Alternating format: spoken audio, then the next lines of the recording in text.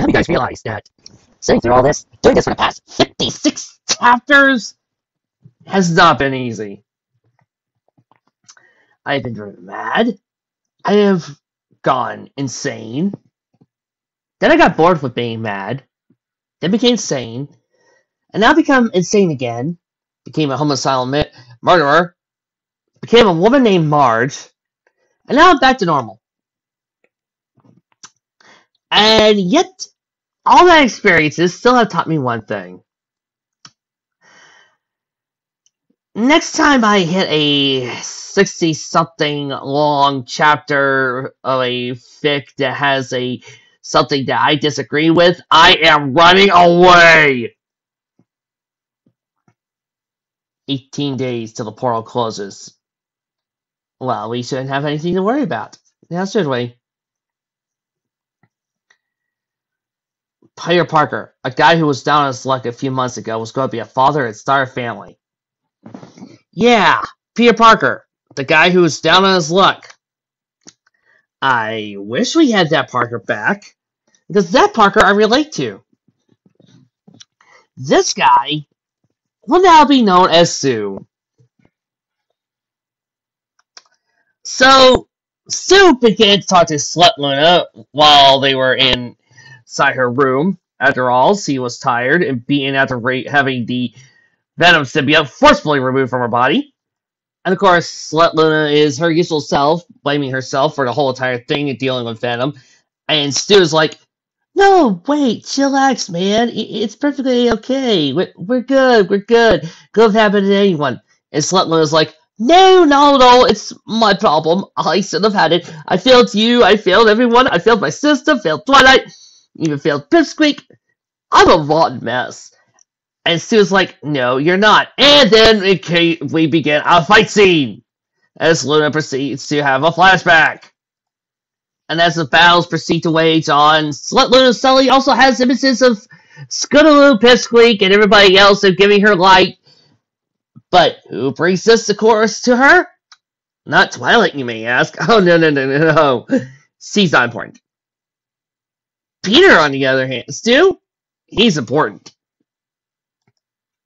And after a little bit of cuddling, snuggling, Slut Luna recovers and proceeds to discuss to Peter what exactly is going on with him. As Stu suddenly realizes that he now has the ability to sense magic. So, besides being a knight, besides being the lover of a princess, besides having billions of dollars, and having no problems whatsoever, and coming back from the dead, and also having the sword of Deus Ex Machina, he can now sense magic. You might say I want to find the Peter Parker in all this. Until then, we have to deal with Stu. I'm going to talk more about the magical link that holds these two people together, and that her spirit is now a part of him. And that they are now stronger together.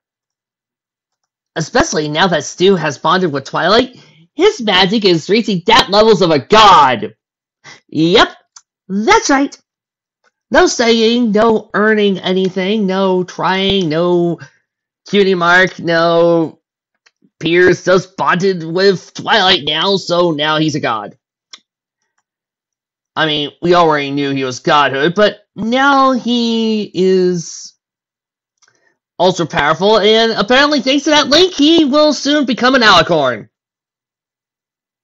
And he's immortal. Well, not immortal.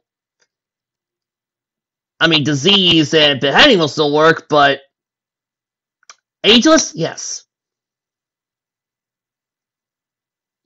Twilight is now ageless. Peter's now ageless. Her friends are not. Congratulations, Vic.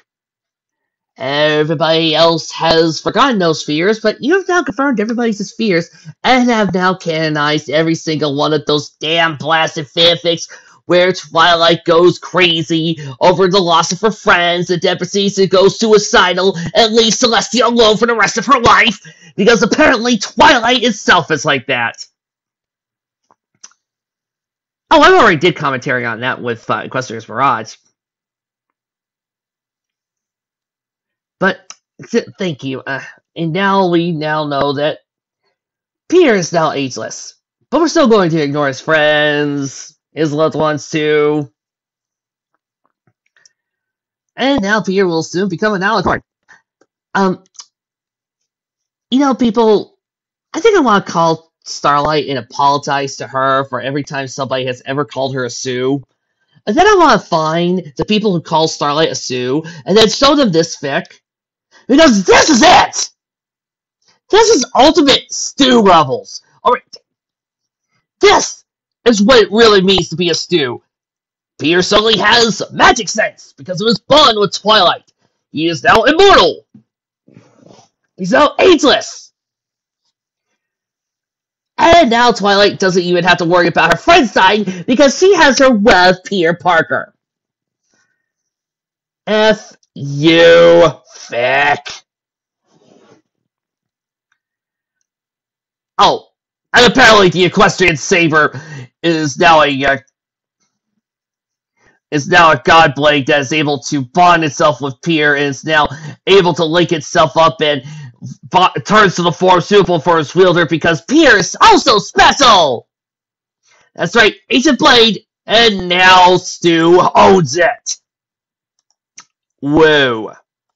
I just want this to end, Sunset groaned. You and me both, sister! I won't be helped if I get an edge. It looks risky.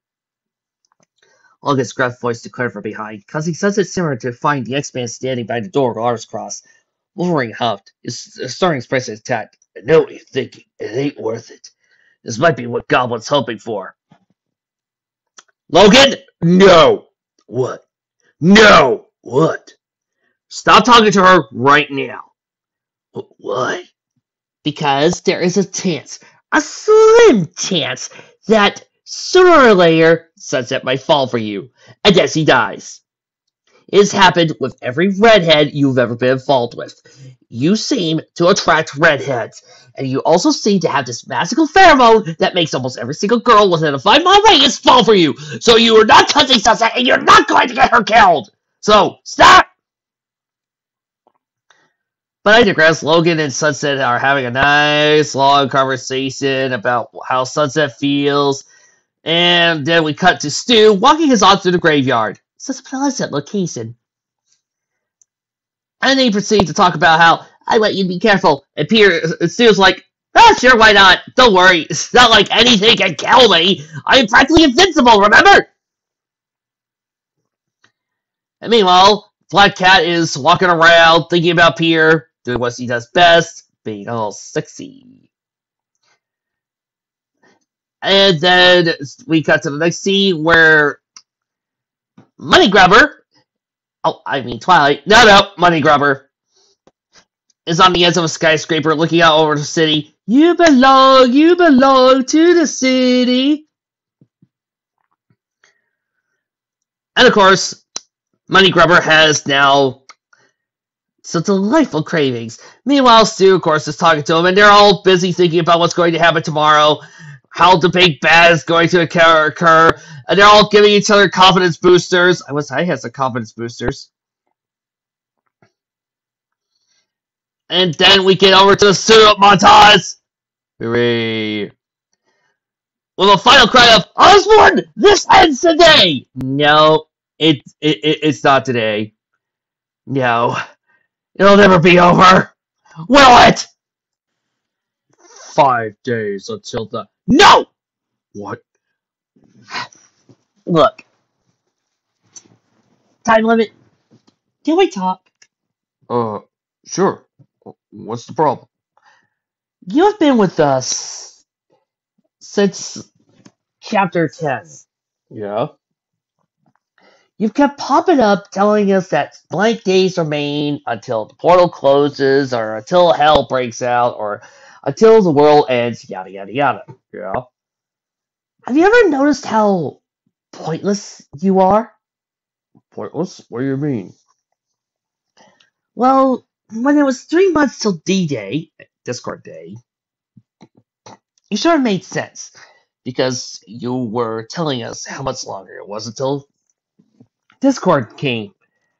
Then, when O-Day was now a thing, Osborn Day, you were warning us how much longer until Osborn was going to have full power and was going to break the dimensional barrier and come in to kill us all. Yeah? Well, now you're trying to tell us how many days until the portal closes. Yeah?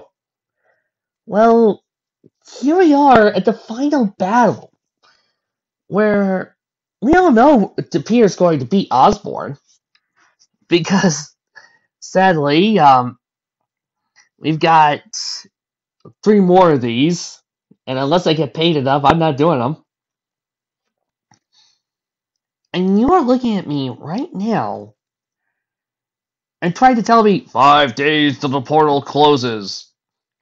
but we're here at Osborn. We are going to win this. No matter what happens, it's going to be a happy ending. Yeah? So,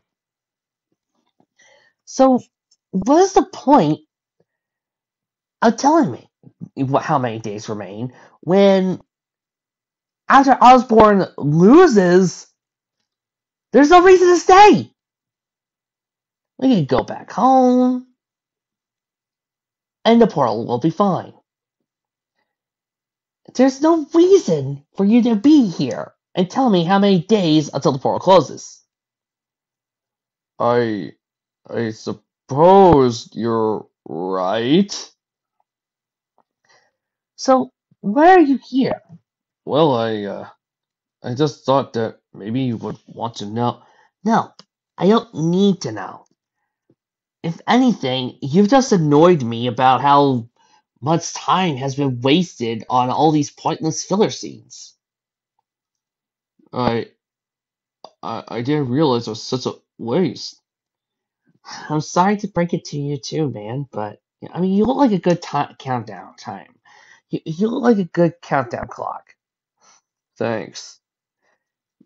And look, how about you go find another fic to be a countdown clock? All right? Sure. Fine. I'll go be a good countdown clock somewhere else. All right. I'll stay here and read the rest of this. Fine. Walk. Close. Don't worry, guys. I'm positive that countdown clock will be BAM!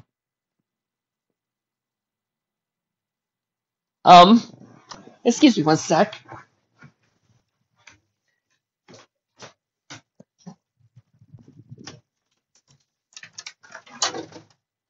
Yeah. Dixie, can we please clean up the blood goo and the brain matter left behind by the countdown clock? Yeah. Sure. Can't believe a countdown clock went in and killed a kitten. I thought he was gonna kill himself right back there. I know. Get an all points bolted on this guy.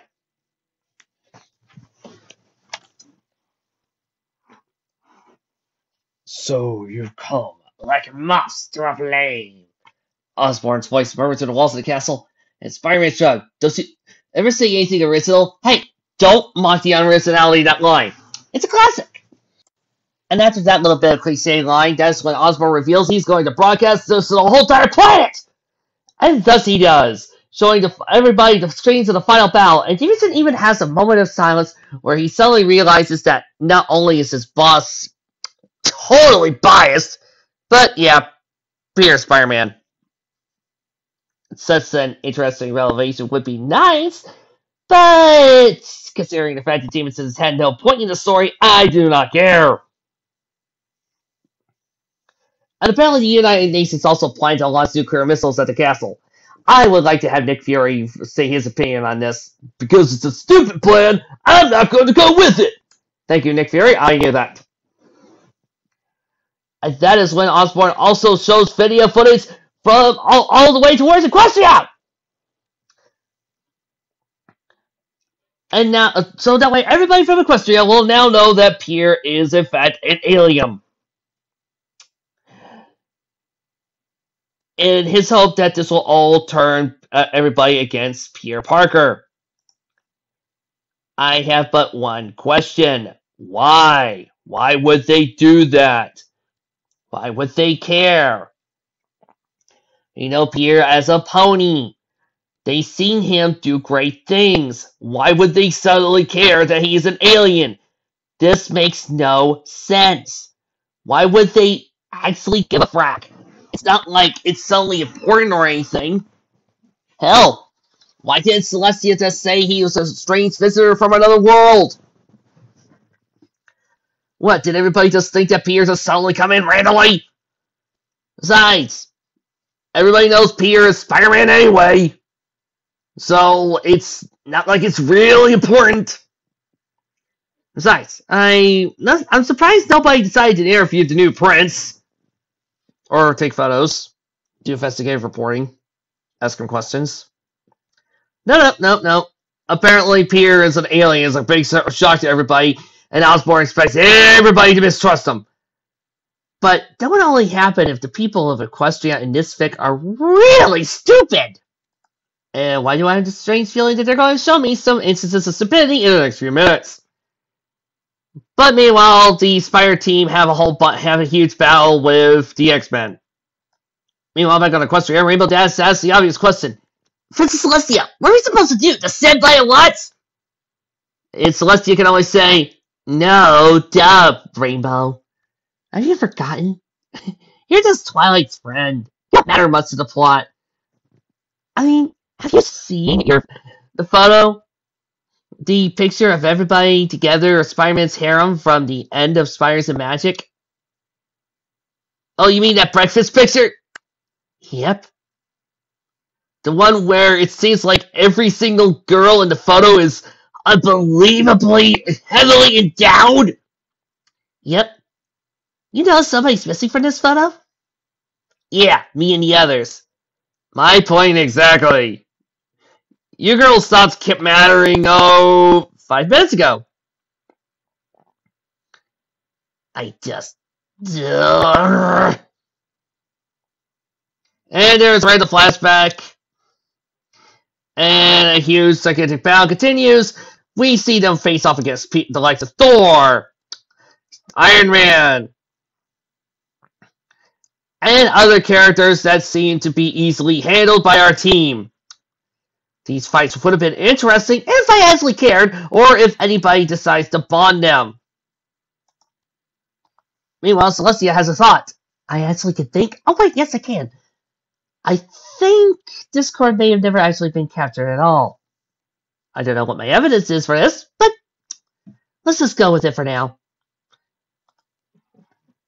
And then, Wolverine stops Fury and Captain America for trying to kill Doctor Strange and stopping the portal for going to Equestria.